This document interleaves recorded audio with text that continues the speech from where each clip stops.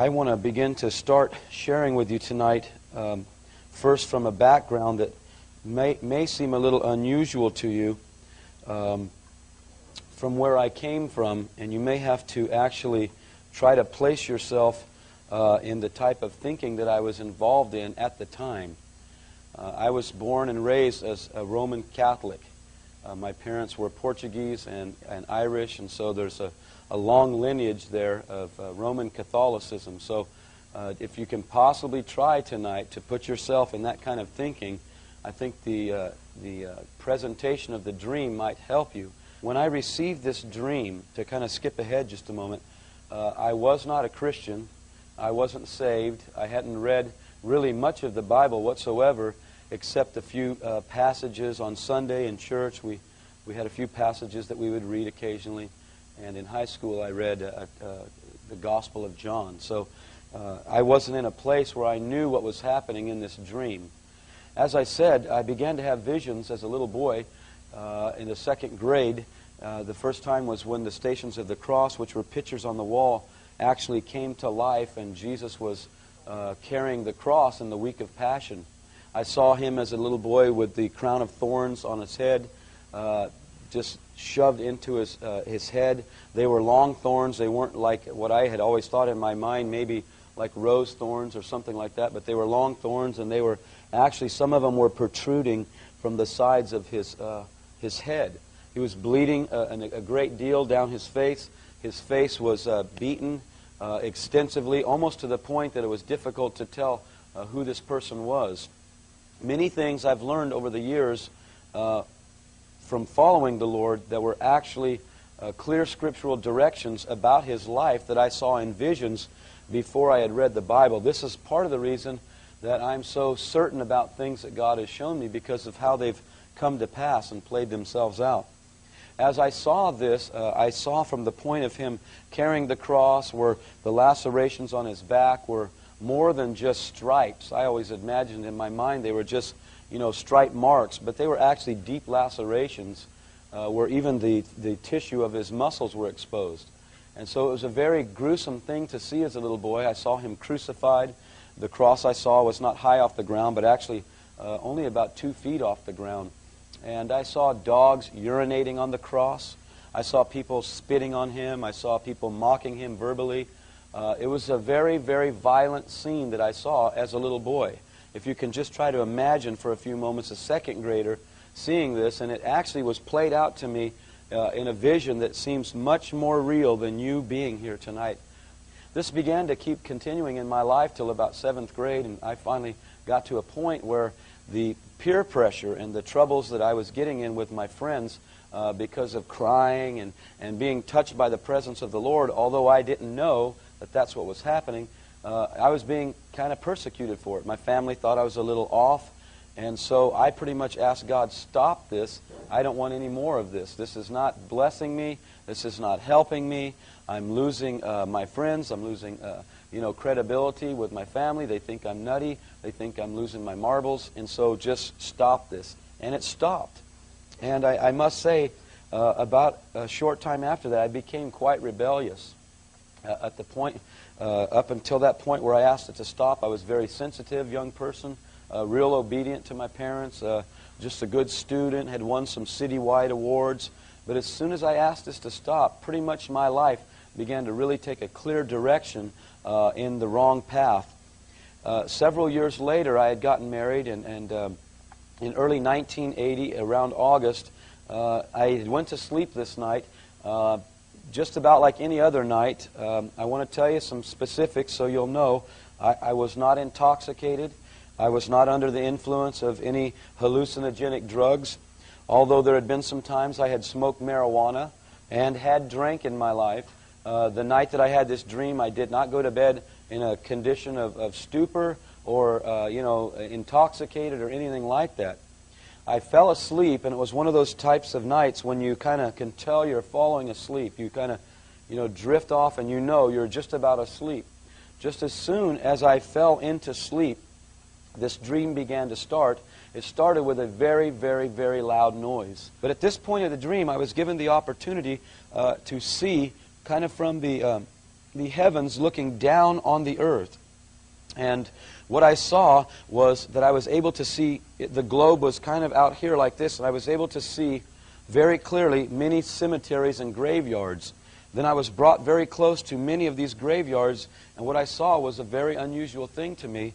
It was that the ground was breaking open. Literally, the dirt was breaking open kind of violently, and people were coming out of the graves. I'll tell you that as a Catholic, I prayed many, many times that I believed in the resurrection of the dead. But I don't really believe at that point, in the dream especially, that I was persuaded that that would actually happen. I know now that that's what I saw. I saw dead people resurrected from the graves. The condition that they came out was very unusual, and the other thing that was unusual is that one cemetery plot headstone would have a person come out of the dirt, and one next to it would not. It seemed to be kind of a not just random, but kind of a categorized launching, so to speak, of these people out of the dirt. Again, it was very violent. It was almost as though the dirt was receiving a small explosion or something and breaking open. And I literally saw dirt flying. And I saw this all over the globe. It wasn't just in one area. It wasn't just in, say, the United States. It was all over. And when people would begin to come out, their appearance, two things about their appearance first astounded me. The first thing was that the clothes they were wearing seemed to be like a choir robe. But in the middle of the day, it was like those outfits that entertainers wear when they're under the lights, and the lights, key in on them, and the sequins kind of make the light just shoot off and they glimmer. These people came out in the middle of the day glimmering. Their outfits and their person was brighter than the sun. I wish I could explain that to you, other than I could see the brightness of these people coming out. Men, although they had these robes on, appeared to be very, very masculine. And yet when women were resurrected, they looked very feminine. These people that came out, it was difficult for me to explain this over the years. Older people would come out with the appearance that they were old, but they weren't old. You could tell that they had lived a full life, maybe 80 years, 75 years, something like that. But say, for instance, their hair that was lost was back again. They looked mature, but they didn't look aged. Okay, young people. I saw a lot of young people resurrected, and although they looked very young, they weren't very young. There was a maturity about them. I wish again I could clearly define how this appeared during the dream. The position that I was in at this time didn't give me the allowance to understand these things because of the staunch Catholicism that my family and I had practiced. I had never heard of Protestant Christian practices. I had never been to a Protestant church. I had never experienced someone witnessing to me the gospel of Jesus Christ and the plan of salvation. I had never read the book of Revelation. And to be very, very frank with you, even to this day, it would have been a lot easier for my life if I would have never been given this dream. I wanted to just kind of do my thing and carry on with my life. I thought it was going just fine until this began to happen. So just to help you understand, I did not ask for this. I've never asked to see the Lord. I've never asked to see angels. I've never asked to have visions. Usually every time I get something like this, I end up getting in some sort of trouble. And so I don't really like the trouble that kind of follows you when God starts to show you things. The other thing that I want to make clear to you is when this was happening, I really didn't understand that it was God at first. And so just to have you understand where I came from, there was no desire for me to experience this dream.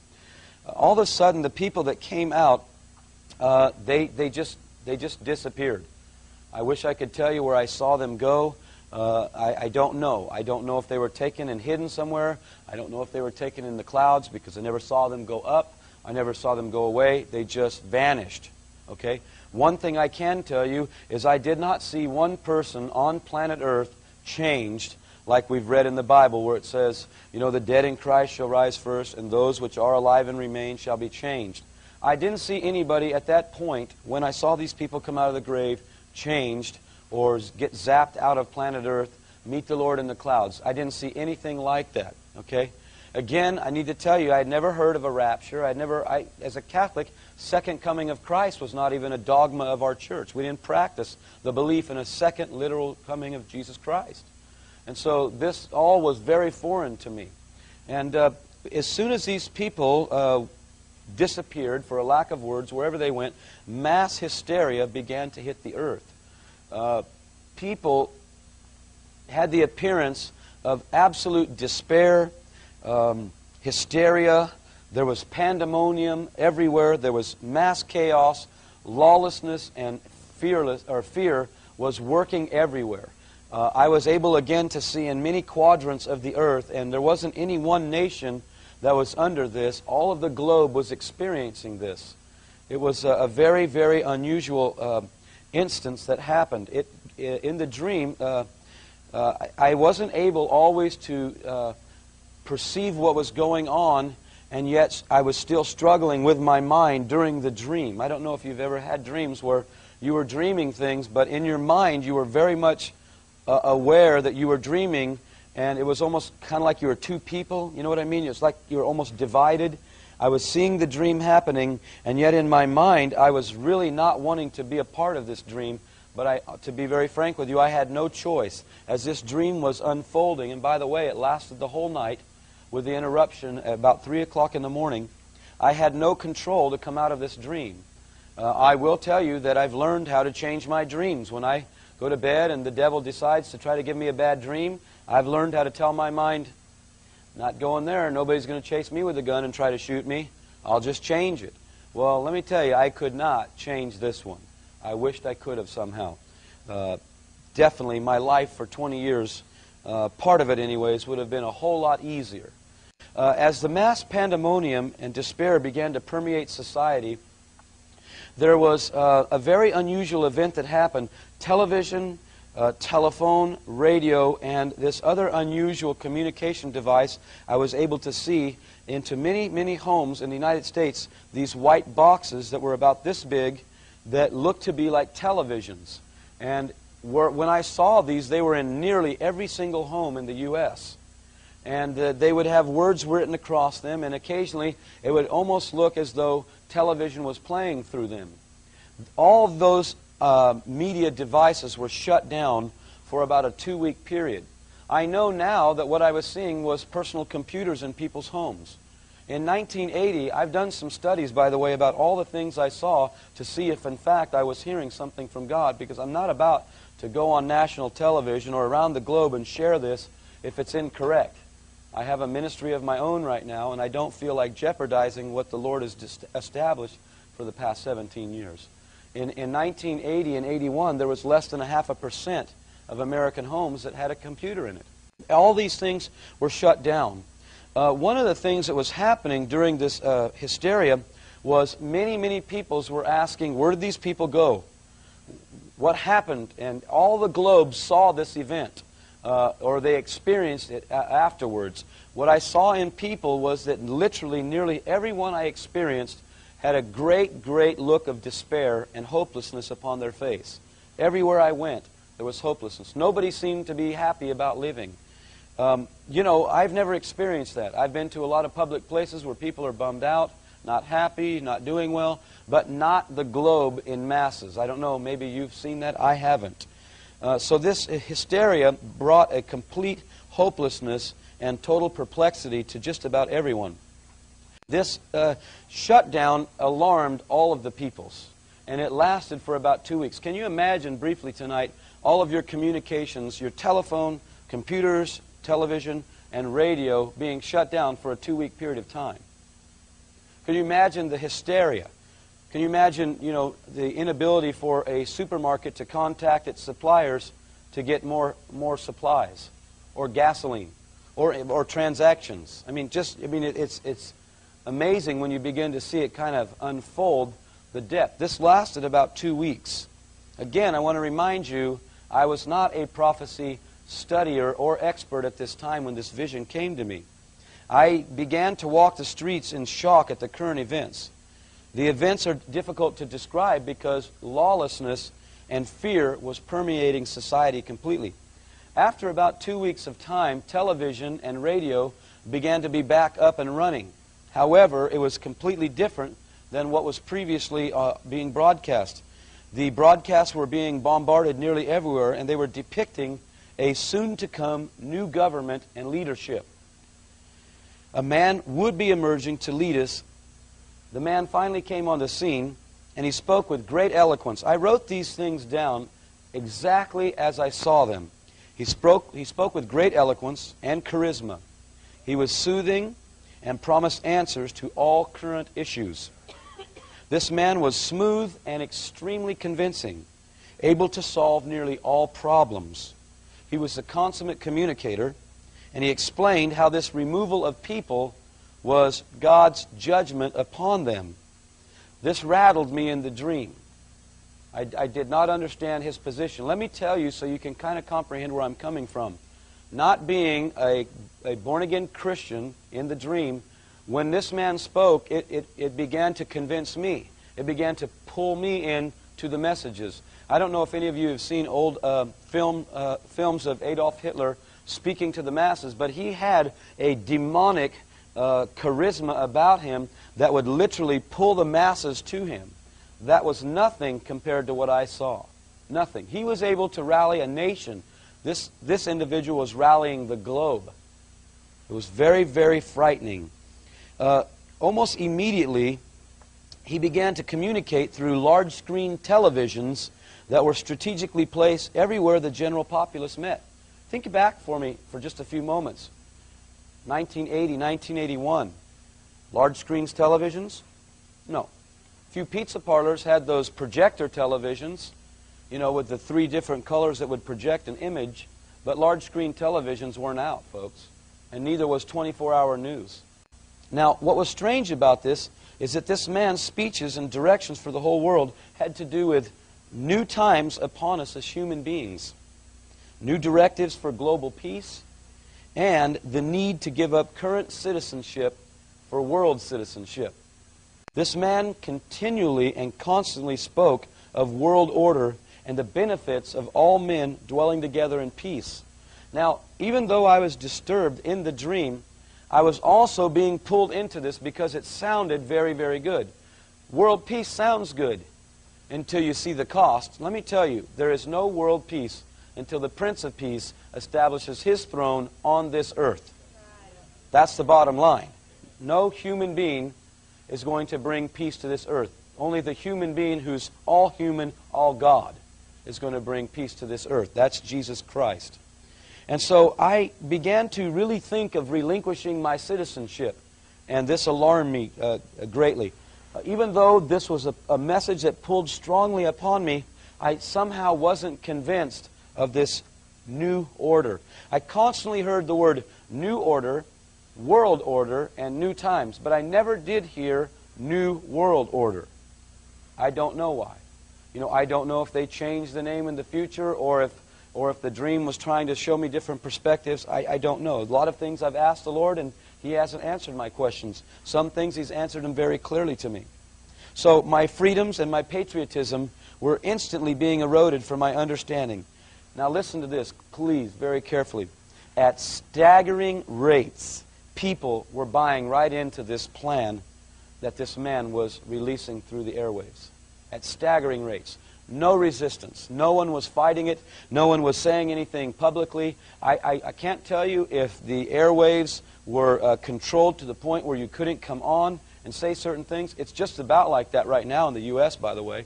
You can't just get on the 3 major networks and say what you want. I mean, no, I'm telling the truth tonight. You can't do that. And so I don't know if that was the occurrence at the time or if basically it was just that everything had turned over. Some things, like I said, I don't have all the answers to. I began to go into a serious, serious depression. I began to ask myself questions. Is this the end of the world? At this point in the dream, some very unusual things began to happen. I was hopeless, and so I've always had a practice in my life when I'm in despair or in confusion to go for walks. I still do it now. I live near a beach, and I'll walk on the beach. And so in the dream, I started going for walks, and I was hoping for answers. You have to understand, the whole world was experiencing this despair and this this chaos that was permeating society. No one, by the way, was isolated from this. No one was hidden from this. This was engulfing the whole globe. I was able to see into different regions, into different continents, and everyone was experiencing this. It was almost as though the world had all become a third world nation, completely behind the times, with the ability to emotionally process what was going on the earth. I began to search for some answers, and I didn't know where to search. One day, I ran into an elderly gentleman, and he was the first person during this period of time in the dream that actually appeared to be friendly. He looked like that maybe he had some hope, or maybe he might know what was going on. And so I stopped him, and I asked him a few questions. I asked him, do you know what's happening in the world? Do you have any idea what's going on right now? Earlier, I had told someone that what it appeared to me with this despair, it was that like every person on earth had just left their mother's funeral. Everyone.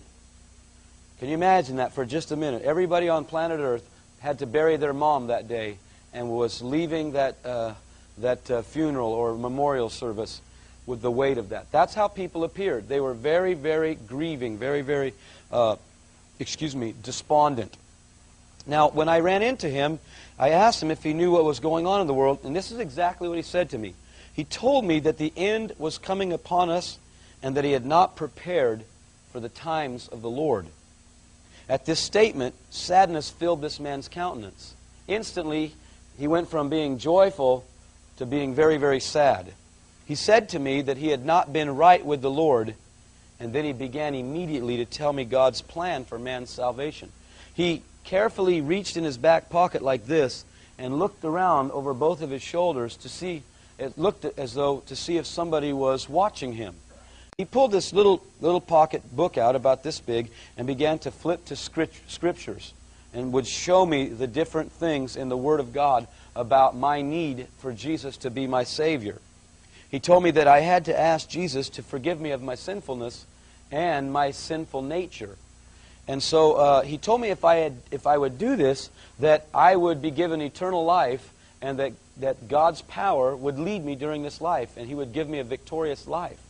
And I said, well, that sounds pretty good. And I was convinced, and so I prayed. I accepted Christ into my heart in a dream. Now, this is a very strange occurrence, folks, to be a Catholic person not knowing how to find Christ by the born-again experience through the repentance of sins and receiving this in a dream. What's even more interesting is when I woke up from the dream, I could not comprehend it. It took 2 weeks after the dream for me to become a Christian. Seems strange almost, doesn't it? And so I prayed the prayer with him. He put his hands on me and prayed some different prayers. And as soon as this happened, joy began to fill me. And I did as he said. I asked Jesus to forgive me for my sinful ways and to fill my heart with His presence. Now, it was unusual about this man because he had a small following with him. These were people that had accepted his message that he was telling them about Jesus Christ. A very unusual thing was occurring at this time in the earth. Babies were being abandoned just about everywhere. Almost on every street corner were babies abandoned, left in their little baby seats or their baby baskets.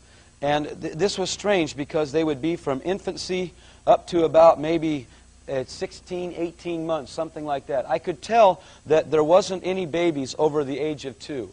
And I don't know if that's because, children, when they hit 2, they start to change. They have some kind of, I call it rebellion or something. You tell them not to touch the cookies, and they look at you and take it anyways, You remember when that started happening to your kids? Well, we didn't pick up any kids like that for some reason. I don't know. Maybe God was sparing us. I have no idea. But we began to pick up children everywhere. And we began to take care of these children. I kind of joined up with this group of people because they were the only ones that seemed to have any peace at this time anywhere in the whole earth that I'd experienced. Now, some very unusual things were happening with this group of people. It was amazing to me how they could meet people's physical needs. They would always run into people who were in need, and they would be able to meet their needs and then somehow lead them to Christ.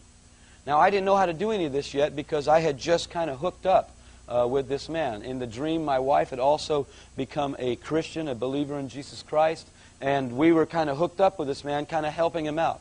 I can tell you this, the man that I saw on the television, the man that could do the signs and wonders and fix all the problems, I will tell you this tonight, I will never forget his face, ever. As long as I live, I will never forget his face. Some people have been downloading information to me on my email and downloading pictures of different people that are claiming who they are, and let me just tell you, it's none of them. None of them, not yet. Because I will never forget this individual's face. His face was almost supernatural in appearance. He was almost too perfect. He was, for a lack of terms, he was the most handsome man I had ever seen. I was telling Stan that he had kind of a chiseled look to his face. And everything about his appearance was almost perfect. And when he spoke, there was just a very strange quality about him. But I saw very unusual events happening with this band of followers. Food would multiply. Very unusual things would happen. They would pray for people and people would be healed. Just very, very strange things that was abstract to my thinking. Now, at this point in the dream, things really began to shift. And what happened was, I was on my way to the bank to make a business transaction. Several things in the dream I was revealed. For one, let me see if I have something with me. Yeah, I do. I saw this money in 1980. I saw the money that has the big pictures of the different figures on it. In 1980, this money wasn't even talked about yet. Another thing I saw shortly after this money was that the picture of the individual moved over a little bit, and there was a blank space on here. And I was shown in the vision that the cash would carry bands in it that could be traced as to who was transacting the cash. So I'm on my way to make a business transaction, and a very unusual thing happened. There was an earthquake while I was going to the bank. I was just entering the bank, and across the street from my bank was a large, tall, about 7-story building.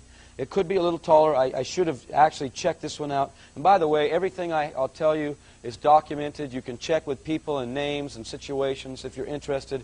This was a triangle-looking building, and it was all glass in its appearance. If you think back to architecture in the early 1980s, especially 1980, 81, they had just started to use all glass elevations on commercial buildings. They were in this dream. This earthquake hit and began to shake this glass building, and it fell over and killed about 200 people. This earthquake was massive, and I know from what I saw with the globe shaking at this time that it was a worldwide earthquake. Now, I'm a Californian, and I've been in a lot of earthquakes. As a matter of fact, I have some information about earthquakes tonight, about the last 2 big ones that hit California, and the Lord told me that they would come. He told me one would happen when the whole world's eyes were upon it. The whole world's eyes were upon the 1988 World Series in Oakland, California. And He told me if my people don't begin to repent and begin to call out upon me, the next earthquakes will bring massive destruction and loss of lives. The earthquake hit, and there was multiple millions of lives lost. Millions. I mean literally millions of lives. The world was completely stunned. The devastation of property and loss was beyond comprehension. It could not be measured. Some regions were so destroyed that they never bothered to send rescue teams in. This was very unusual. This destruction was global. It reached the whole globe, folks. Now, I want to tell you some things that began to happen at this point. This earthquake that hit caused a massive change in weather patterns. At this moment, what began to happen was the normal weather patterns completely changed. The patterns for winter became summer, summer became winter, and you might have a day of snow and a day of heat. The world was in total chaos in its weather patterns. Predicting weather was totally impossible. It was just useless to try to forecast weather. Predictions did not work. Some very unusual things began to happen almost immediately. Crops began to perish, droughts and famine. I was able to see all over the globe the most fertile areas, the most fertile farming areas. I lived, at the time of this dream, in the most fertile farming area in the whole world, the San Joaquin Valley of California. These areas were totally destroyed with drought and famine. Places that were once fertile were now arid deserts. It was almost hard to comprehend what I was seeing, and it was almost immediate. It was almost like somebody just took things and twisted the whole order. The thing that I tell you that was strange to me is that weather seemed to have its own mind. I don't know how that would work, but I've heard some things from different people in the Prophecy Club about different issues, about how they're manipulating weather. But this weather was manipulated by the earth being shook from its axis.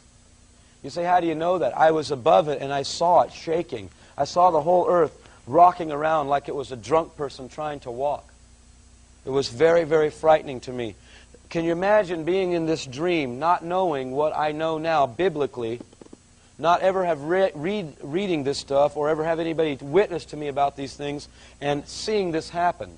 It was just incredible to me. It was frightening to me. And I just couldn't begin to express to you how hopeless or empty I felt about seeing all these things happening.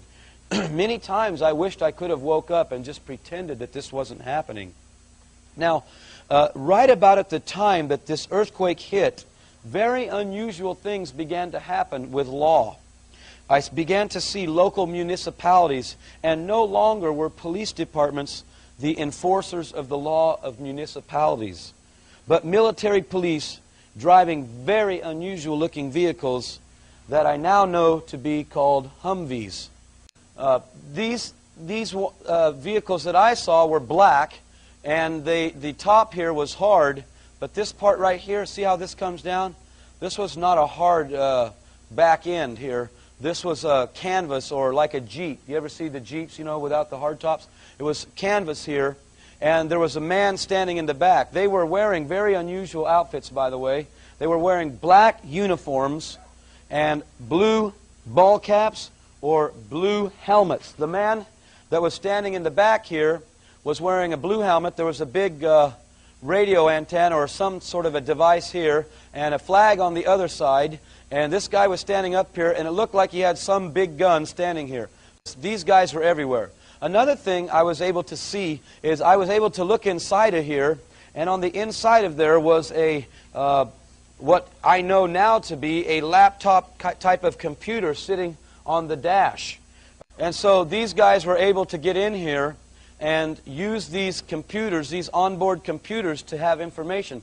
At the same time I saw this, I saw street light standards, the kind like we have in California that really, you guys are still kind of old-fashioned out here. You have those wires that go across intersections with old lights hanging on. We have these huge standards that hang out.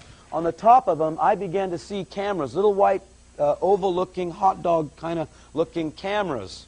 And in the dream, it was revealed to me that these cameras knew the whereabouts of everybody's vehicles. Now, this system of these police was actually quite peaceful. They weren't rude. They weren't mean to people. They weren't obnoxious. I didn't see any looters or anybody getting shot or anything like that. They seemed to be peaceful, kind of parked at every corner. One thing that was happening is that you could not cross state lines at this time without papers. You had to have current papers to cross state lines. That was very, very strange to me. This new leader began to be on television again, and he was not resisted in the implementation of any of his policies. Not one. No one stood up to challenge him. No one in America started a revolution. No one. There was no resistance whatsoever. There was peaceful martial law, as I said. Military police were everywhere, and they knew everyone's whereabouts. I found out how they began to know this. See, I didn't understand this at first, and it was revealed to me. I asked myself questions as I was processing this dream. How could this happen so quickly?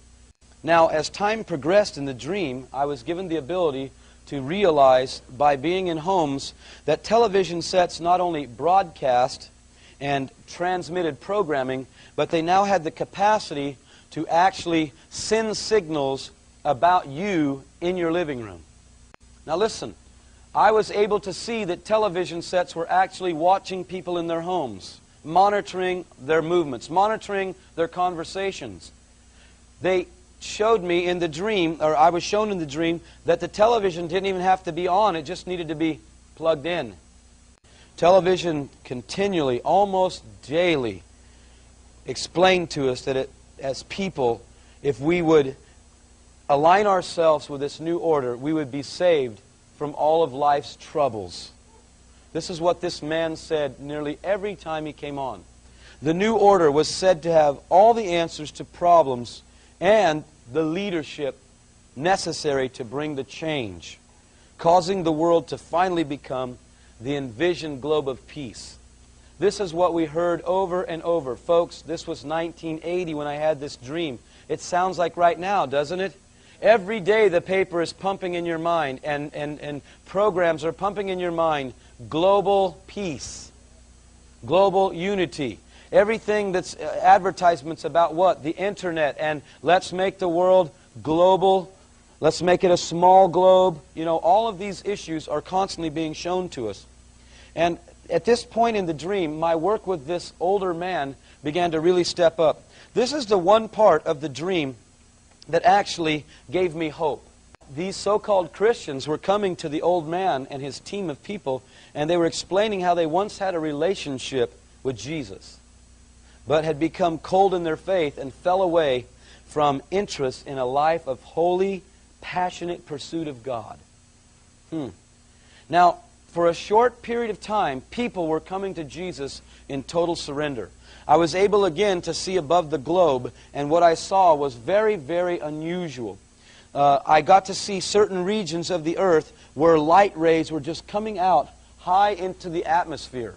It almost looked like those big searchlights, you know, with the flame on the inside of them. You've seen them before, how they shine up into the sky, except that these were very, very brilliant, almost supernatural in appearance. I don't know if they were or not. They seemed to be. And after I saw these shooting off the globe in many, many directions, I was given the ability to go down into these regions and actually see firsthand what was happening. And let me tell you, it was the most exciting thing I've ever seen. And it's the very thing in this part of the vision that gives me the determination to continue what I'm doing right now. I've been ministering to the dead body of Christ in America for about 17 years. And to be very honest with you, I'm tired of doing it. That's why I'm working in Guatemala in a mission, in an orphanage that I'm a part of. Because they're willing to listen. They're hungry. They're thirsty. Americans think they know everything. And you know, if it wasn't for this part of the vision, I would never minister here anymore. I'd move completely. But here's what happened. Beams of light. And I began to see 12 regions in the United States of America and all over the globe where these beams would just come out and begin to shine into the atmosphere. When I got down close, what I saw was mass revival hitting the earth. Now here's what I saw. I didn't see any Ken Peters. I didn't see any big-name evangelists or prophets or apostles or famous television personalities. Not one. All I saw was normal, everyday children of God ministering in the power like the Bible described about Jesus and the disciples. And this was happening on a wholesale basis. Everywhere this was happening. Everywhere. People were praying for sick people and they'd be healed instantly. They would pray for blind eyes and they would open. They would pray for dead people and they would resurrect. They were praying for the lost to come in, and it was, folks, I tell you right now, I could do a little Holy Ghost jig up here almost and start shaking and dancing and shouting in tongues or something. Let me tell you why. Because what I saw was the greatest thing I've ever witnessed since I've been alive. Nothing I've ever witnessed on earth could compare to what I got to see. And this period of time lasted about 3 to 4 months, maybe 6 months max. Maybe that long. It was so incredible. Regions were totally won for Jesus Christ. Now, a short period of time, this outpouring lasted, and literally in regions there was complete light, and then right next door, almost it would be like a city next to it, complete darkness. There began to be an agitation in the spirit realm that was incredible. At this point where all these miracles and things began to happen, this world order began to be very, very angry, because what was happening was beyond their control of the ability to manipulate it and stop it from happening. And this makes the devil very, very mad. You know, he gets very mad when we start functioning in the real power of the living God. That's when he really starts pulling all stops out to try to do anything he can to stop the work of God. This was about to begin to happen. I began to see persecution on unprecedented scales. Isn't it amazing now that you've heard statistics in the church that in the last 10 years there's been more persecution worldwide to the body of Christ than in the history of the whole church in a 10-year period of time? We're about ready to start another orphanage in the Sudan because God's given us an opportunity to minister to the head of a nation and his Secretary of State, who's going to give us the opportunity to start a Spirit-filled work. See, I know some things about Africa that you don't know. I know why your gas prices jumped up 20 or 30 cents. See, because Arabs are pumping billions of dollars into Africa right now because they don't want Africa to become a Christian continent. And they're paying people to become Islam. $300 to $1,000 American dollars a month. You know, when you've never had $5 your whole life, and all of a sudden you're given $300 a month, you'll kill your neighbor if you're asked to. You will. Especially if you don't have faith in Christ. You'll do unusual things. You say, how could that be? How did the people who Jesus blessed every day end up crucifying him? Those were the very people that 1 week earlier were saying, Hosanna, Hosanna, and now they're the ones who crucified him. So folks, we're sneaking in there. Pray for us that we can get the work accomplished. At this point, another unusual thing happened. This outpouring of blessing and this outpouring, so to speak, of persecution began to really be stepped up. And people were taken, and I saw something very unusual. I saw many penitentiaries all over the states of the United States, especially concentrated in California. In the dream, I saw many state prisons. In 1983, the Holy Spirit spoke to me and said that He was allowing the devil to build prisons in the state of California that would eventually become detention centers for Christians. And that these prisons were being built in rural areas that were normally 15 to 25 miles off of any main highway. And I said, why would that be the case? And he said, so that those people could be taken in the night hours. I was on my way to conduct another business transaction, and I ran into an individual. A very strange thing happened at this point. He was very, very excited and began to talk to me about something he had just experienced. I'm going to go fairly quickly with this so that we can move along. This is a very poor rendering, but we are putting together a very good rendering of this. This man has said to me, Ken, I introduced myself to him. He was very excited. He said, have you got your identification mark? And I said, I don't know what you mean. What's an identification mark? He says, they've just enacted a new identification mark.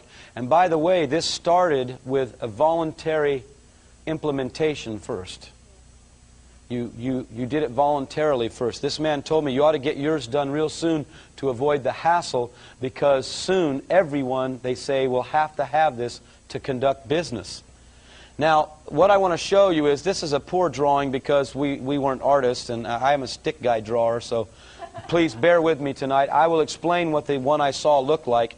On the web of the right hand, this individual had what looked to be like the sunburst of Mexico. Anybody ever see the sunburst of Mexico? You know, it looks like a sun with a face on it. That's what this kind of appeared like, except these rays right here, they didn't look like that at all. If you could picture in your mind the sunburst, and then all of a sudden, like a hologram, beams were coming out of it as rays, okay? This was another palm. This is upside down. I don't know why that happened. We made a mistake. This hand actually was facing just like the right hand was here, the same direction. Excuse me, it was inside of this, and there was another emblem just like this one on this hand like you see in the web. Okay, this guy was very excited about this. He was very happy because he said, hey, we won't have to use these stupid cards anymore. At this point, I saw a very, very, again, unusual thing with this man's hand, this agitation. I got very frightened, and something spoke inside of my stomach and said to me, get out of here as fast as you can. And I began to think, oh my goodness, it is the end of the world now. It is really the end of the world. At this point, I began to run to my house as fast as I could. While I was running, I want to read to you what I heard in my spirit. I didn't know it was my spirit at that time. If you have a Bible, if you want to turn there tonight, I'll read very quickly from Revelation 13. I didn't know these were scriptures. I was hearing this inside of my stomach. Now, again, I didn't know what the stomach did at that time. Now I know that's where your spirit man lives. Out of your belly shall flow rivers of living water. He causes all, verse 16, chapter 13 of Revelations, He causes all, both small and great, rich and poor, to receive a mark in their right hand or their foreheads, that no man might buy or sell, save he has the mark, the name of the beast, or the number of his name. Here is wisdom. Let him that hath understanding count the number of the beast, for it is the number of man. That number is 666, okay? Or, yeah, 666.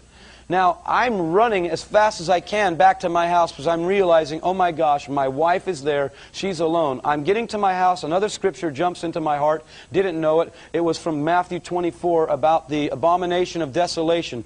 I reached to the doorknob. I began to pull the door open, even though that scripture was telling me, don't go into your house, don't return. I opened it up to see the most demonic presence I've ever seen. This presence that I encountered at my front door as I opened the door, I can't tell you that it was the devil himself. He was very dark. There was a shroud of black around him. It wasn't like say, an African-American skin or anything like that. It wasn't skin that was dark. It was a shroud of darkness that was over this being. This being was very sinister looking, and just his presence gripped my heart with great fear. At this point, I began to scream as loud as I could, and I woke up from the dream. As I woke up, I was laying in a pool of perspiration. I literally had a silhouette of my body in the bed, and I shook my wife, and I said, something terrible is happening to me, and I think God is trying to tell me something. And so I told her a few things about what had happened, and she said, no, you're just having a nightmare. And, you know, I got to tell you, I knew this was no nightmare. I've had nightmares. How many of you had nightmares? This was not a nightmare. There's no way. It was 3 o'clock in the morning. I think it was about 10:30 at night when I fell asleep. This had been going for several hours, and I felt a real strong urging to read the Bible, even though I didn't even know if I owned a Bible. I began to search in my garage for a Bible. I eventually found a Bible. It said Holy Bible, St. Joseph Catholic Edition. And I don't even know where I got it. I opened the inside cover and it said property of St. Francis School and Church. I don't know how it got to my house. I don't honestly remember stealing the Bible, but I guess I must have because I had it. I went back into the house. I sat down in a rocking chair and began to read this Bible with diligence. I have a real habit in my life to always flip to the back of things. And I flipped to the back of the Bible and it said Apocalypse. I have to tell you, I don't know what apocalypse meant at the time. I had no idea what it meant. I began to read, and all I could get out of what I was reading was that Jesus was going to come to His church and take away their candles. As a Catholic, that was very frightening to me because everything we did was with candles. You know, you had an Advent candle, a Lent candle, a Easter candle, a Christmas candle. You lit candles on the platform. You know, I mean, everything. You had purgatory candles. Everything was candles. And so it made no sense to me. And I fell asleep, and instantly the dream began to start exactly where it left off, me facing this very sinister creature. I think the creature was a demon, some sort of a demon presence. It was very, very intense, and it gripped my heart. I slammed the door and ran off. I realized that my wife, in fact, wasn't in my home and that she was gone. I knew that by this presence. It's just hard to tell you how afraid I was. I've had a few experiences in my life with demons and witches manifesting in my hotel rooms and astral projecting into soulish realm into my house, and I've learned how to combat those kind of things. I'm not afraid of that anymore. They don't usually fool with me anymore because I know how to pray now. But at this time, I had no comprehension of how to deal with this strong, strong evil being. And so I began to run, and I ran and ran and ran. I seemed to believe in my mind, in the dream I ran a couple miles. And I got caught by one of these strange-looking police trucks by these military police. They knew my name. Even though I didn't tell them my name, they knew my name.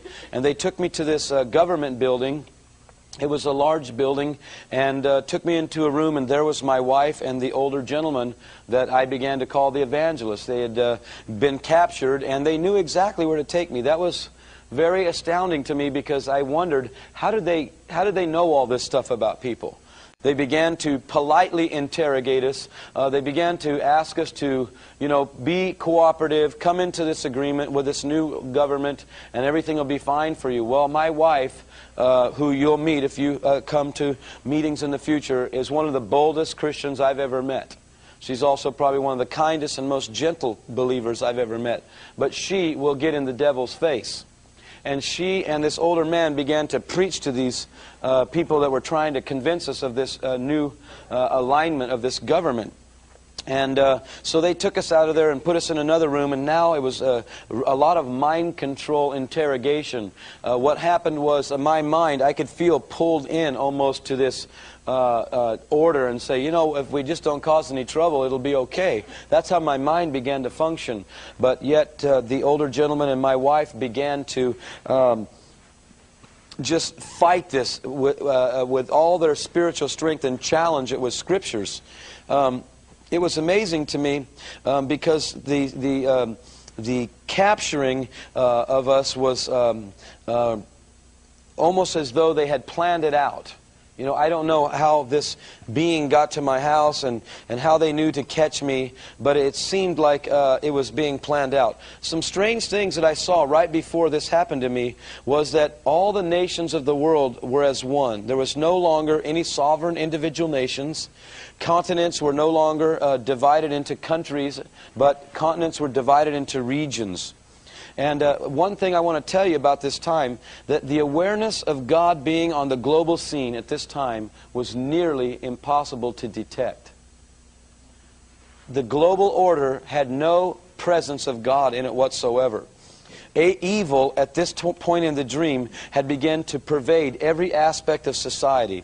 Darkness was everywhere, and I was telling Stan this, that what I saw was there was a clear line of who was God's people and who wasn't. I mean, you could walk down the street and you would know instantly who was who. It's not like it is right now, whether you're wondering if, sometimes you go into large groups of people and you're wondering, I wonder who's saved here, I wonder who knows the Lord. This was so evident. There was a clear line of delineation. Demarcation was marked spiritually and was clearly seen. When we were being interrogated, the mind control was phenomenal. It wasn't like any human could do in an interrogation. My mind began to really be swept with anxiety and fear. And then because my wife and this older gentleman kept being very bold and kind of in your face with them, they took us out and they took us into this very, very long corridor. In this corridor was thousands of people lined up. The corridor, it seemed to be at least 100 yards long, probably longer. But in my ability, in depth perception in the dream, it was a long, long line of people. And every 5 or 6 minutes, these people would walk forward and take a step. We had been in this line for a long time when people would barge in through the doors on the side of this corridor and begin to grill people and tell them to renounce their faith. They would never use the name Jesus. They would never use the name Jesus Christ. They would never use the name God. But they would say, you should renounce your faith in Him while you can still live. And your faith is empty. And it was a blasphemous kind of challenging that these people were bringing against the people in the line. And every so often somebody would crack. They would just collapse and they would drag them away and they would renounce their faith in Christ. It made me very, very uneasy to be in this line because I wasn't quite sure what they were going to do to us. I wasn't sure if they were going to put us in prison or maybe beat us up to scare us or what. It wasn't made clear yet to us. Eventually, we made it through a battery of 3 double doors. After the last double door, we were put into like a holding cell kind of a room.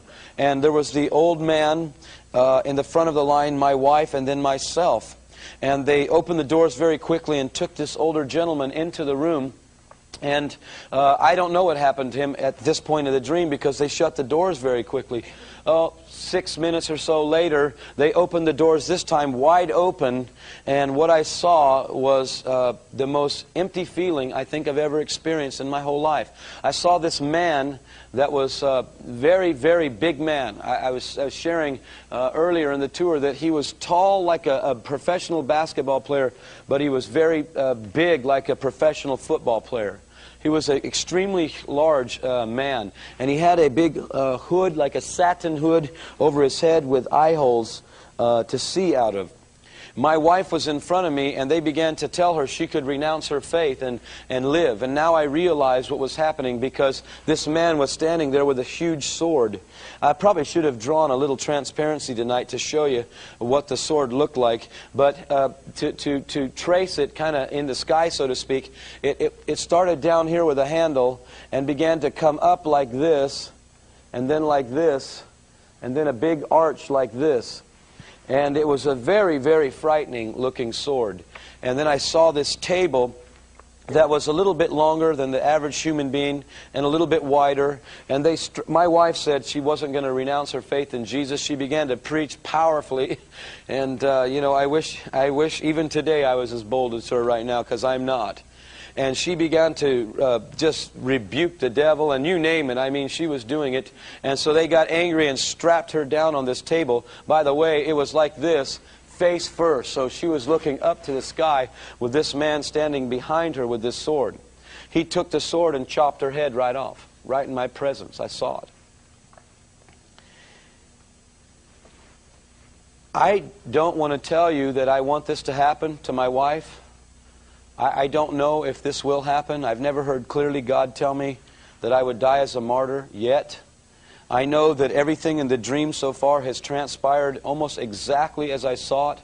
I had just witnessed my wife being executed. And I was very grieved, but to be very truthful with you, I was more afraid of what was going to happen to me next than the fact that my wife had just died. And I know that sounds very selfish, but if I told you any differently, I'd be lying, and God would deal with me. I was more concerned about my life than her dying right then. I was very, very afraid. And I knew that now I'm going to die. And I knew that in my mind, I could not do this. I was not going to make it. I was paralyzed. And my mind began to torment me and almost became literally blanked out.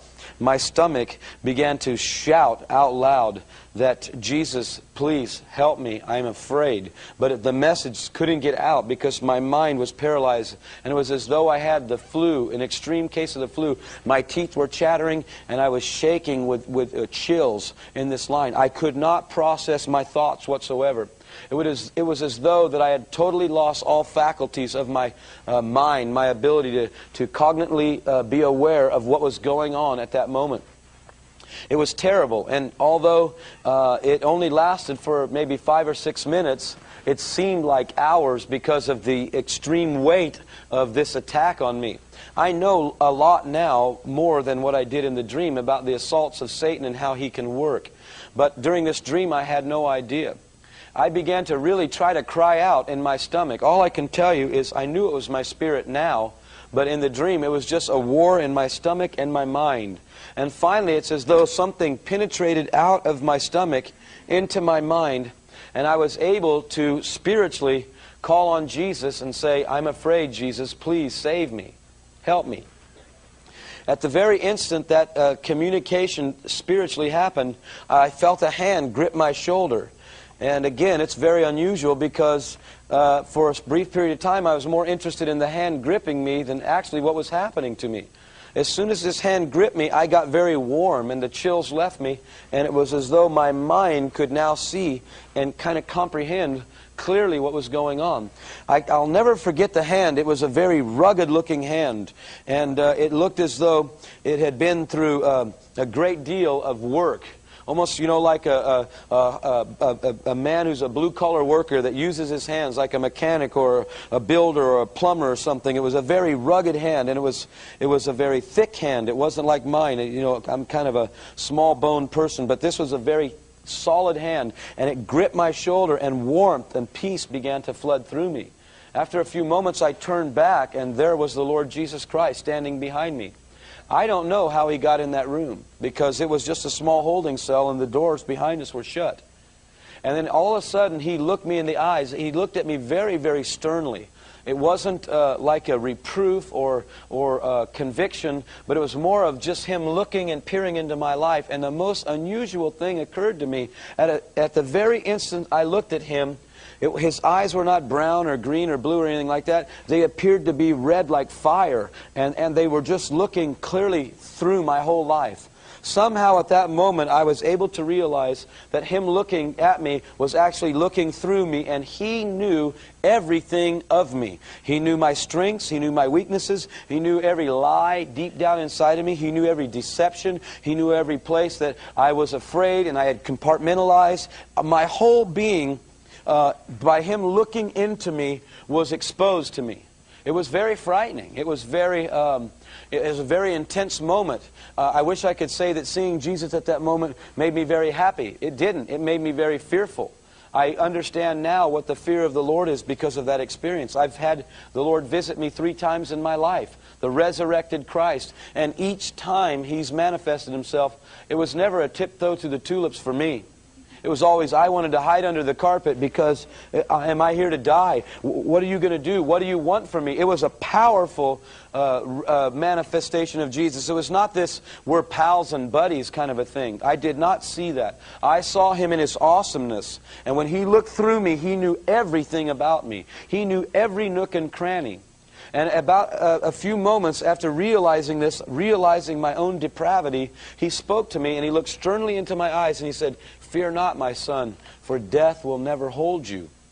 This was unusual to me. And then instantly it was like a kind of a courage flooded through me. I wish I could tell you that I got very bold and preached a great sermon and got everybody saved. But I didn't. It was just courage to go through what was before me. And so these men strapped me down now. And this individual, by the way, before they strapped me down, they asked me one more time, "You can renounce him now." And I said, "No, he's the Lord of all." And I knew that he had saved me in the dream because of the prayer and the thing with that older man. But when I looked at him, I knew now.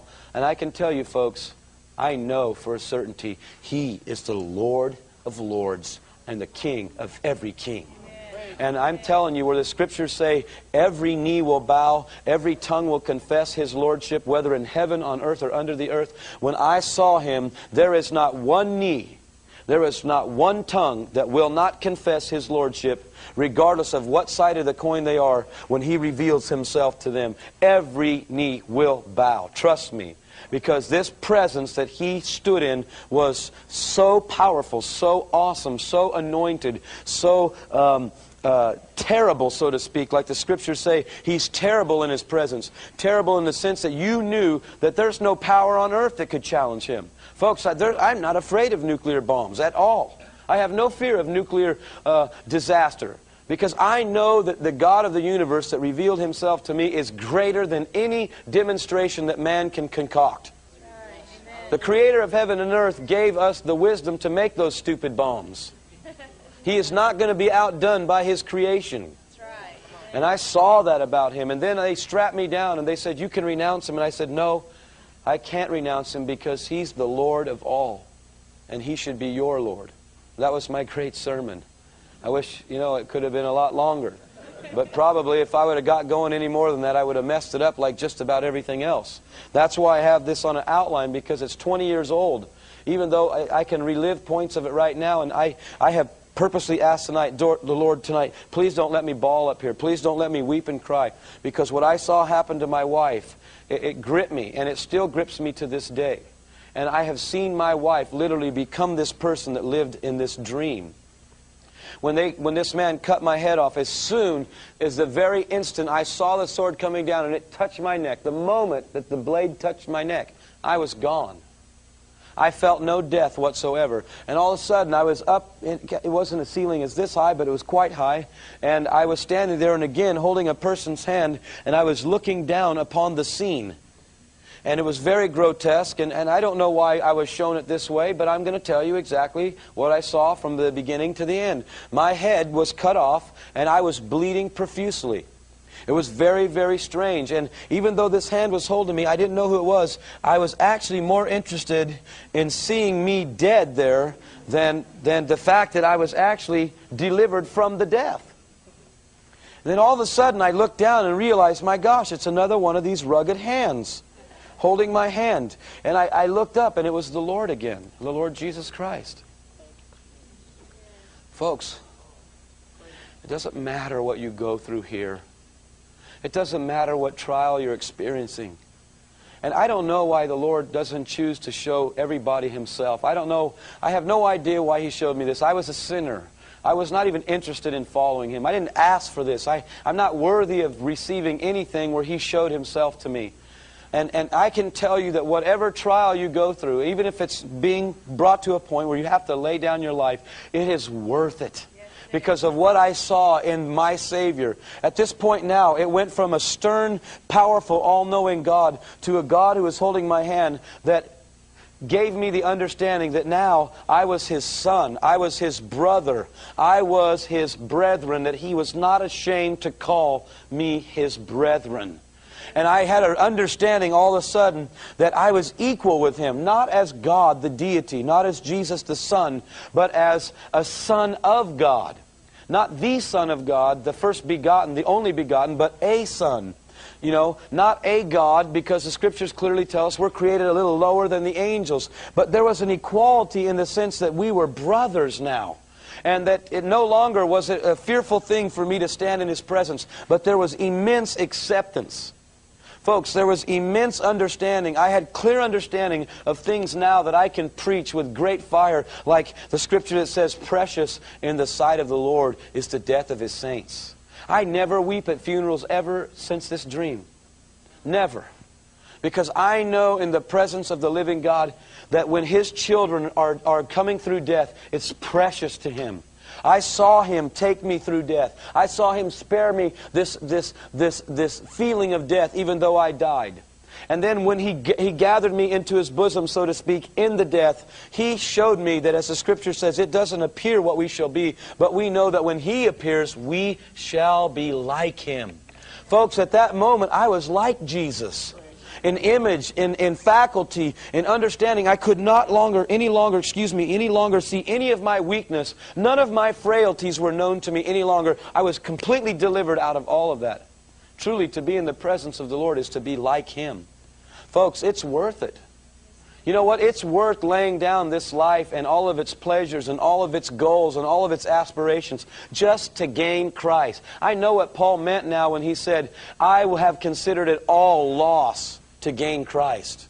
I completely understand that now. It's not hidden from my understanding anymore. And each time that He's come to me, I've been translated several times. Each time He's come to me, the understanding gets more and more powerful of the value of being hid in Christ Jesus. And all of a sudden, the man with the hood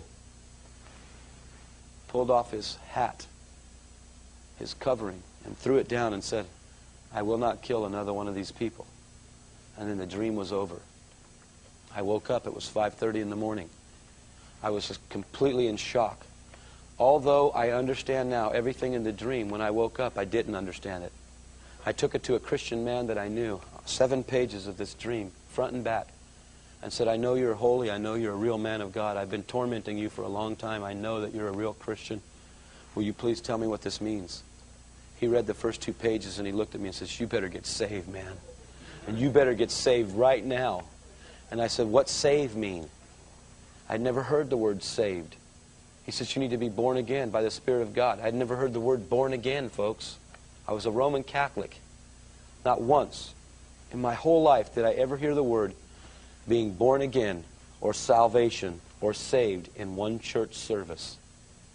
And I said, do I have to be like you? And he said, kind of yes, kind of no. And I said, look, man, you know how I live. I like to have fun, and it doesn't seem to me you ever have fun. You come to work an hour early, you leave an hour late. You're too holy for me. He says, Ken, he says, it's worth it. And I said, look, just tell me, do I have to quit doing everything I do right now, you know, like having fun, having a couple drinks at lunch, you know, at the bar, things like that, you know, slipping those Playboy centerfolds into your price book to freak you out every so often? He said, Ken, kind of yes, kind of no. I said, man, I don't have a clue what you're saying. And I left him very, very discouraged and angry. For 2 weeks, my life went into total misery. Absolute miserable state of being. I'd have killed myself if I would have believed that Catholics could make it to heaven. But we were taught if you killed yourself, you're straight to hell.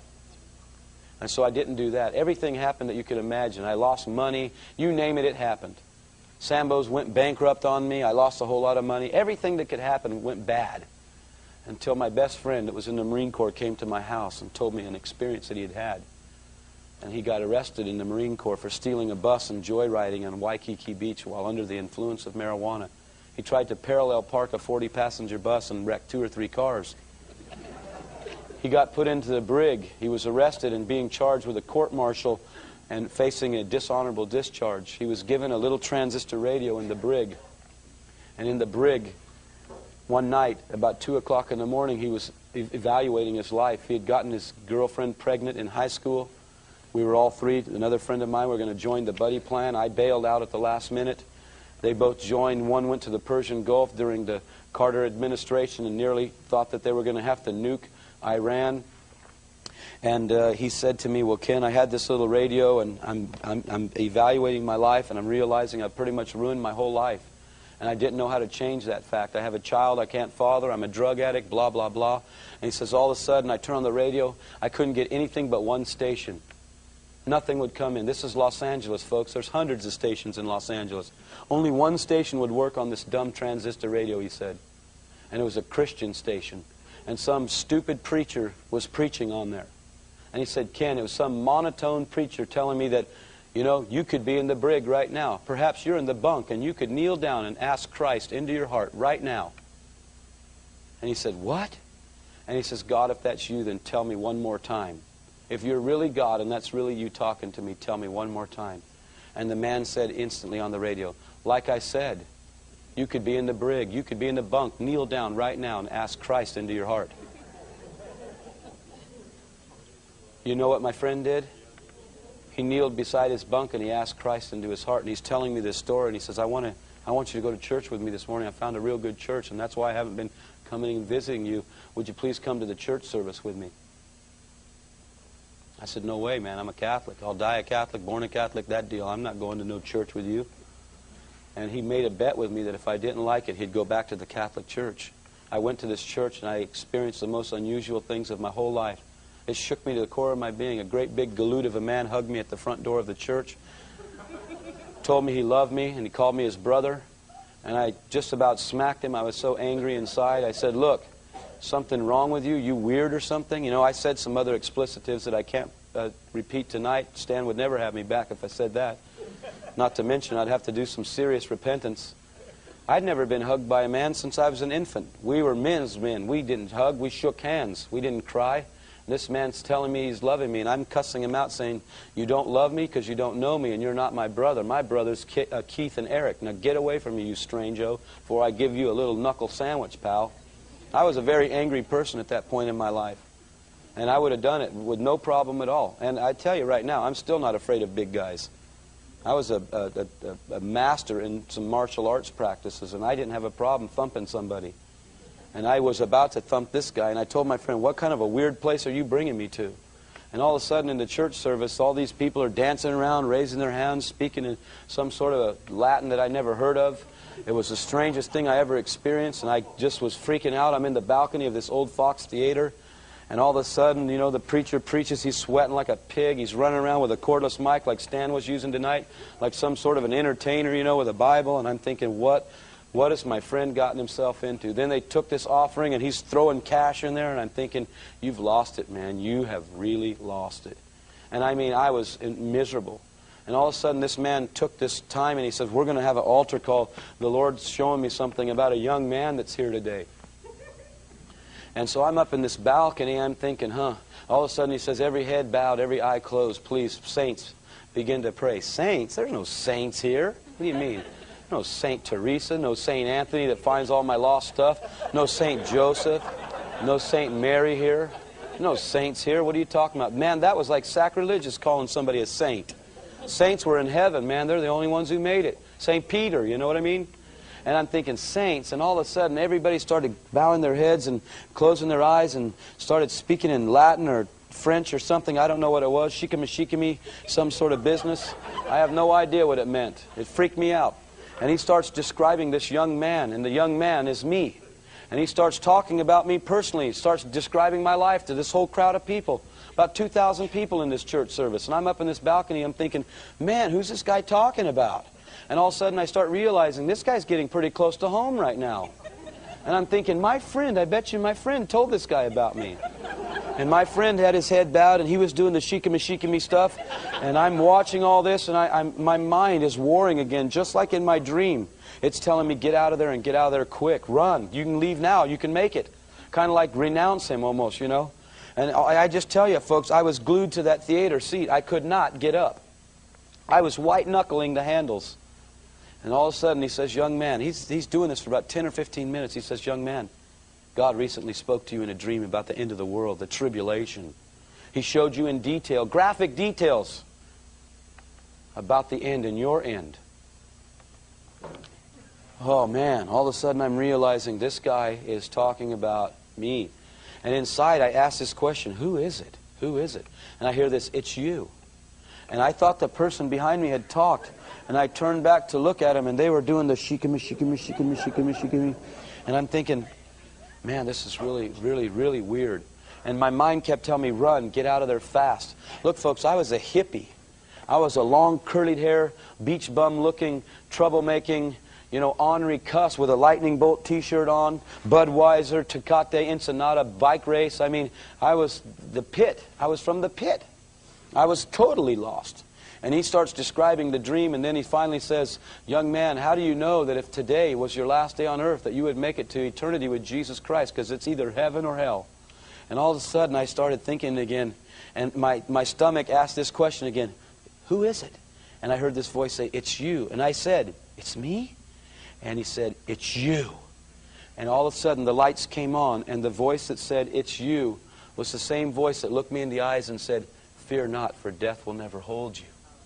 And all of a sudden in this chair I'm realizing, oh my goodness, this is Jesus talking to me. What do I do? And my mind was still warring at that moment. It was in terrible turmoil. All of a sudden it's like the theater seat ejected me out. I'm not kidding you. You know, those seats, they go like this and they push down. It should have ejected me back. And I'm standing up and I'm thinking, uh-oh, I'm in big trouble now. And all of a sudden my stomach was screaming, run to the front fast. And so I did. And the next thing I know, I'm in the front of this church and I'm thinking, what am I doing here? And all these people, I got to tell you folks, you could check my school records. I could never pass public speaking. I would have an accident in my pants. I was so shy and nervous. I could not look people in the eyes. When God told me I was going to be a preacher, I said, you definitely got the wrong guy. I'll be a plumber, I'll do anything you want me to be, but you're never going to get me to be a preacher. I'll get sick. I can't do it. My hands will sweat. I'll vomit. I'll have accident. You cannot call me to this. All of a sudden, I'm in front of this whole church, and I'm realizing, my gosh, every person here is staring at me. And all of a sudden, this preacher says to me, oh, praise the Lord. Would you like to be saved? Would you like to have eternal life? I said, look, I don't know why I'm down here. Please, just tell me what I'm here for. Something told me, run down here. He says, that's the Spirit of God. Jesus is wooing your heart and blah, blah, blah. And I pray the prayer, you know. I confess Jesus is the Lord and that He's the Savior and et cetera, et cetera. And then he says, do you want to receive the Spirit of God? And or first he prayed this prayer and I start crying. He's crying. Everybody's shouting and crying. And I'm thinking, why is everybody so excited about this? I don't understand this. I've never seen this happen, folks. I didn't know that you get excited when people get born into the kingdom. I had no idea. I've been lighting candles my whole life, man, praying masses for the dead. And all of a sudden, he says to me, I felt this clean feeling. I just felt clean. I didn't feel dirty anymore. That's all I could tell you what happened to me when I got saved. I just felt clean. And he says, would you like to receive the Holy Spirit? And I said, I don't know what you're talking about. I mean, I don't even have any idea. He says, well, you'll have the power of God. I said, fine, whatever. I mean, I just feel clean. And he put his hand on my head, and the next thing I know, I'm doing the same thing as everybody else, the shikami thing. I can't stop it. And all of a sudden, from that point forward, that very day, I began to know things about people again. Just like when I was young.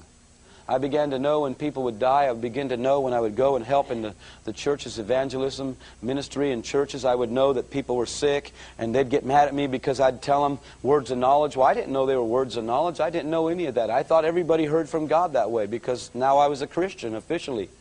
And I began to know things about government. I began to know things about who would win elections and all sorts of crazy things. And so that's what happened, literally in a nutshell. I want to take a moment and show you some things now that the Spirit of the Lord has given to me as future events that will begin to happen.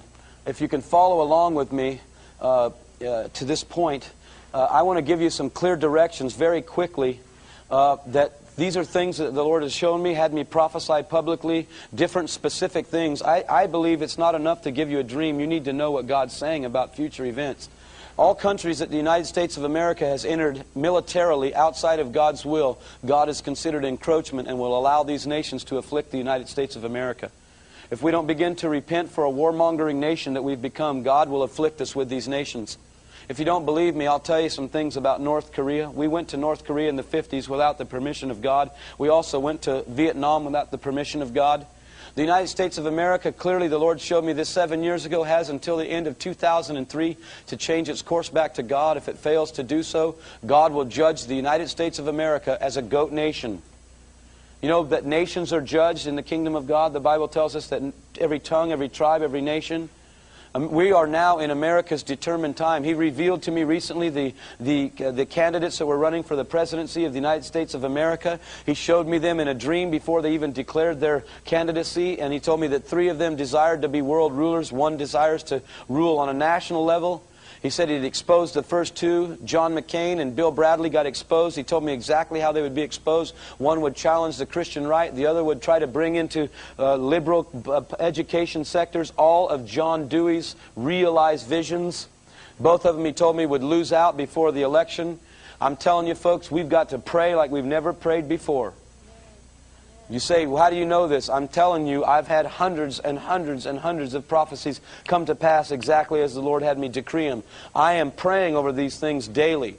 Judgment will soon begin on unrepentant cities in the United States of America. There'll either be regional blessing or regional judgment. In 1989, God gave me a vision of giant hailstones being projected from the heavens. They were not nuclear bombs. The Lord told me that. I asked Him. He said, no, these are projectiles from heaven. I'm bringing either blessing in the spirit or judgment in the natural for unrepentant regions. He said, regions that will not repent, I will destroy them. And I saw these huge, almost meteor, star-sized flames of fire, fire hailstones being shot down and hitting total cities and absolutely annihilating every human being in the city. And the Lord spoke to me and said, this decade will start the release now. There'll be the other fire I saw hit regions and spread over rooftops, over churches, over neighborhoods, and all those regions became what I saw in the dream of those areas that began to burst forth with revival. Blessings of revival and harvest to regions responsive to the Holy Spirit's direction to bring unity and love to cities. I told you about Almalonga, Guatemala. It's proof that God will win cities if we will walk in love and pray for unity.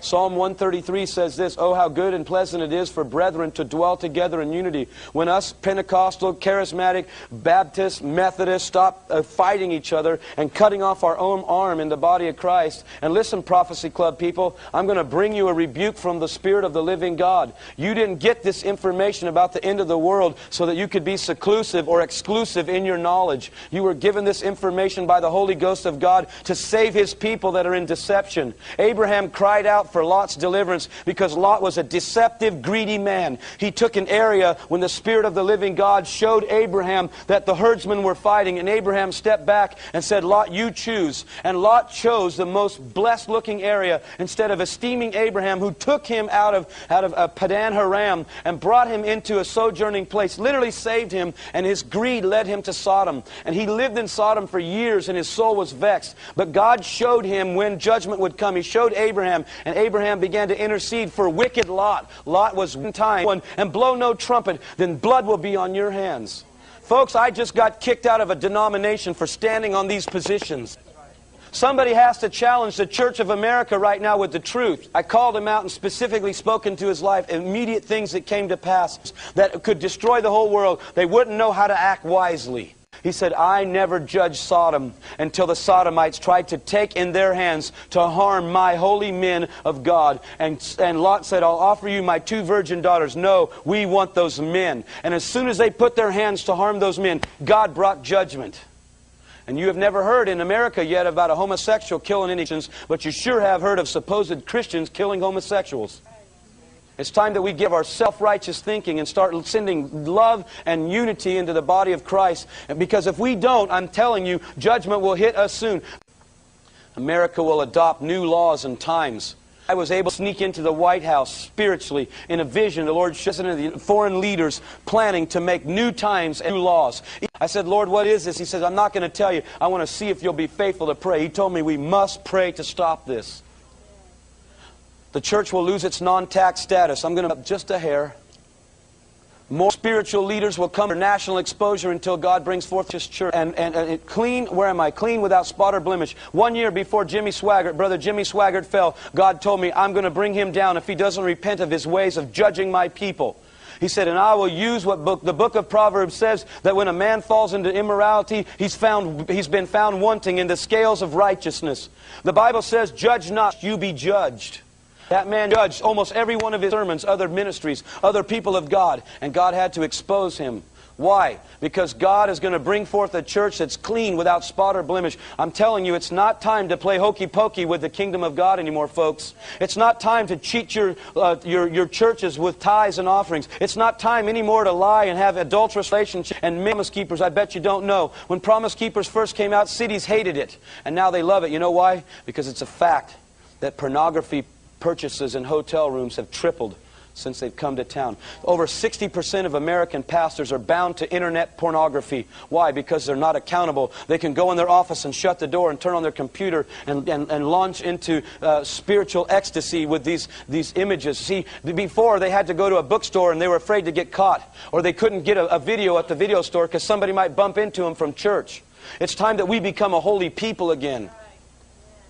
More leaders in the government realm will be exposed to reveal our deceptions. Notice, not the nation's, our deceptions regarding character need in our elected officials. I was told the moment I dropped the ballot into the box when Clinton first ran that the Lord said to me, you voted for the wrong man, the other guy's going to win. And I said, why? He said, because he's not smart enough to enact a new order and the other man is.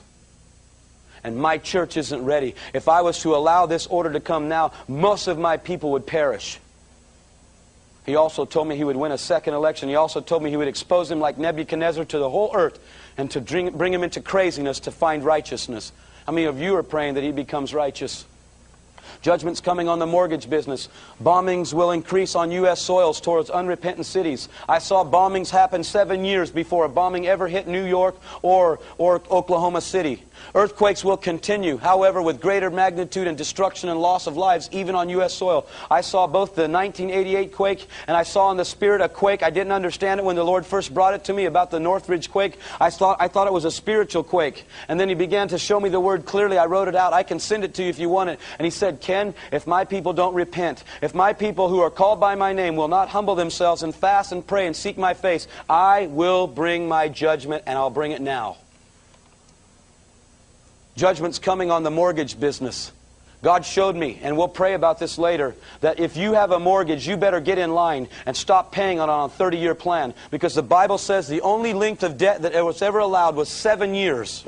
I've got a supernatural sign from God that God has began to honor His word in different places where people said, God, I'll pay off my mortgage in 7 years. And God said to them, I'll bring you extra finance as long as you apply it to debt. I'll supernaturally pay it off. And if you will be faithful, over a 3-month period, I will pay your mortgage off in 3.5 years. We've heard of hundreds of times of God paying off people's mortgages. Why? Because He's going to judge the mortgage business, because God is a good steward with His money, and He doesn't want you paying for a house, or me, 3.5 or 4 times for one house. He'd rather give you 3.5 or 4 houses. Earthquakes are going to continue. This will be a year that will have a massive quake in the United States of America. It will take millions and thousands of lives, not millions, thousands. And if we don't begin to repent, it'll hit this year and will bring massive destruction, massive, the greatest that America's ever experienced. This decade will release the greatest amount of famine, pestilence, floods, and disasters ever in the history of man. All will happen with repetition, seemingly without a slowdown, one after another. I was revealed El Nino weather many years before it happened with some unusual El Nino currents that came up into California from Mexico that brought giant tunas, almost 3,000-pound bluefin tunas. And God showed me through the greed that He was going to use a storm named El Nino to destroy the farmers because they haven't repented of their ways of raping His ground. And He said, I'll take topsoil from American farmers. Let me get to the last page. Riots and violence will be unleashed upon lawless regions, especially those regions that scorn God and His ways, in the United States and worldwide. More shootings will occur this year and in the next 2 years, and martyrs will happen on American soil until the church begins to pray. Remember when James was killed and Herod got excited and the people stirred their hearts and he put Peter in prison? Peter didn't die because it said the church began to pray. How many more martyrs do we need to die on American soil before we get smart and start praying seriously? Mainline churches will completely die off from the results of gross compromise. When churches begin to ordain homosexual pastors and lesbian pastors, God is going to put His hand down, folks.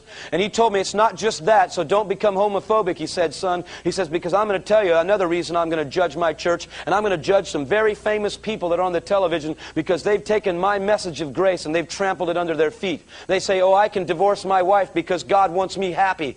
You're not married in Christ to divorce your wife. You better die to your flesh and get your marriage straightened out so that you're not under the judgment of the living God. We've played patty cake with grace far too long. We've trampled Jesus underfoot. 1994, God gave me a dream of the sports, God of sports, entertainment, and idols. I don't know if I told you this earlier. O.J. Simpson, Princess Diana, and Mother Teresa, all the major idols, not the person itself, the image of them, brought down in a 5-year period. Boom, boom, boom. And He says, I'm going to do more. I'm going to do more. And He says to fall. And I don't know why that 1999 is there. It's before the end of 2000. It's a misprint. He says more, or I know why it's there. He said before the fall of 99, this would happen. And by the way, it did. Princess Diana and Mother Teresa died in 98. He told me more would follow. Judgment on America's farmers for failing to enthrone the God of harvest. He said, I'm going to take America's topsoil unless they repent. Here's how you begin to prepare. Number one, stay out of consumer debt. How many people here tonight would admit openly that you have consumer debt? Why would banks send you 5 or 6 credit card applications a month when you could charge all those available charges and never in your whole life be able to pay off all the cards that they could send you? Why would banks operate that way, folks? The Lord showed me a debtor's prison. They're launching us right in. Leave the Babylonian system, the God of prosperity and destiny, and the Babylonian system according to Isaiah 65, 8 through 15. I should have put those scriptures. It's not very professional the way I wrote it out. I'm sorry. If you'll look at verse 11, you have to study it out. The King James actually has an incorrect translation there. It says troop and number. It's actually Gad and Mene, not Gad, the troop of the Israelites, but Gad, the Babylonian God of prosperity and destiny. Think about it for a minute. America's system has held you back from your God-given prosperity, spirit, soul, and body, and your God-given destiny. There's less than 10 people in this room tonight that are accomplishing their God-given destiny. You're not changing any generations of people. You've been robbed by Babylon. Return to your first love, Jesus Christ. Not to His Word, not prophecy, not gifts, but Him. Love your neighbor. Avoid the spirit of intolerance and hatred. Don't run after signs or you'll be deceived. Tear down idolatry now. Begin to fast and pray. Sanctify yourselves now. Don't be foolish virgins. Notice the parable told us that they were virgins. What is a virgin? Somebody say it out loud. It's a person that's pure. Those were virgins that missed the coming of the Lord. They missed the visitation because they weren't prepared. They had no extra oil. Stop denying the Lord and share your faith every day. The Spirit of God told me, pastors and leaders and evangelists have told my people lies for many, many years, that they can witness their life by just shining their light. He said, show me where that's in the Bible, son. He said, my son went out every day and witnessed the truth of the Father to everyone he encountered with a demonstration of the Holy Spirit. So did the disciples. Why now that we don't think we have to? Why are you afraid to share your faith? Why are you afraid to witness? Because you're under the grip of Babylon. Put your assets into gold and silver.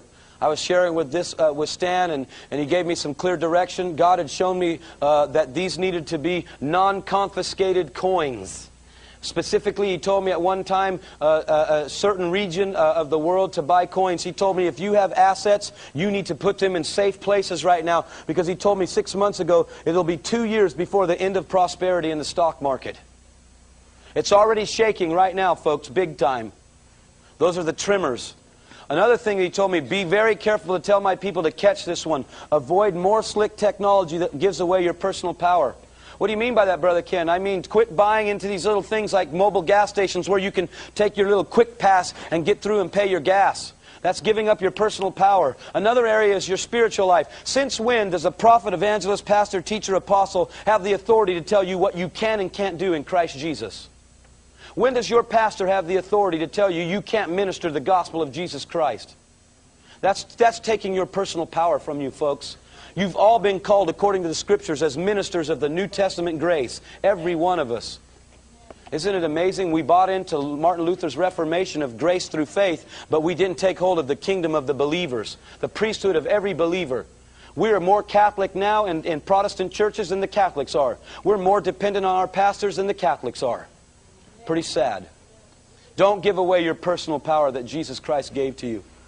Number 10, don't fail to study God's Word. Keep your path lit. You know, God's people have lost their ability to study His Word faithfully. This is the light for our path and a lamp to our feet. How will you know what to do in the days ahead if you're not in His Word?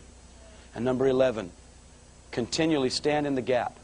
Please, continually stand in the gap and begin to repent as Daniel did. And God will hear us according to 2 Chronicles 7:14. Why don't you bow your heads with me and let's pray that God would move in our hearts once again and that we would truly become a prophetic, end-time, revelatory people. Father, in the name of Jesus, we ask you right now that you would move in our hearts and your people's lives. Change us, O Lord, tonight. Bring us to a place of understanding about why you've called us as Prophecy Club folks. You've shown us the end. You've shown us purposes. Give us clear direction in how to fulfill those things, Lord. I pray for every person here tonight, Lord. I pray that they would be shaken tonight by a hammer in your word that challenges them through these aspects. I pray, Father, in the mighty name of Jesus Christ, that they will know the great power of your Spirit that causes them to be your witness, that causes them right now, Holy Spirit, to lead them into all truth. I pray your blessings upon each and every one of them, Lord. They've been faithful to come. Even some have went through weather and from distances. They're hungry, Lord. Touch your people. As the Psalms would say, revive us, O Lord. Revive us, O Lord. Father, we thank you in Jesus' name. Amen. Amen. I want to begin to start sharing with you tonight, first from a background that may seem a little unusual to you. It's a report